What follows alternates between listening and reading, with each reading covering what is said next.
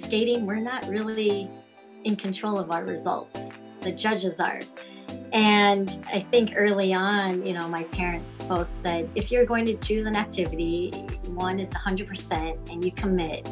If it's a team sport and you sign up for the season, you finish the season. Like, you can't quit right in the middle. If it's not your thing, fine, we won't sign up next year, but you made a commitment for your team. And as far as like not focusing on results, because skating was judged, they always said, all you can do is go out and skate the way you practice. Do and accomplish what your goals are, what you had worked on.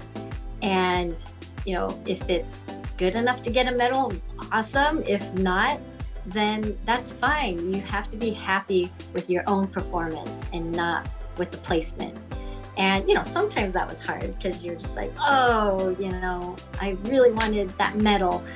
But then it was also good because it motivated me to work harder, right? Or do better next time. I think when you really put more emphasis on your own accomplishments and that being the real reward, then it takes the pressure off of like that focus on results.